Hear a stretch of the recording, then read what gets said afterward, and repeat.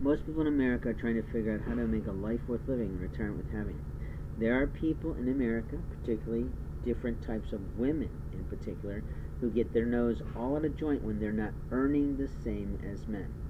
At the same time, there are men in America who think they have rights to touch you, rights to pick on you, rights to insult you, and they really don't under any laws or social mores of America.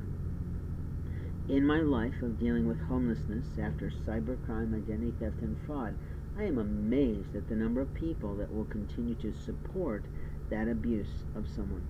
They will literally use their office computer, they will use their company Wi-Fi, and they will try to continue to hurt and amuse themselves through abusing someone's computer.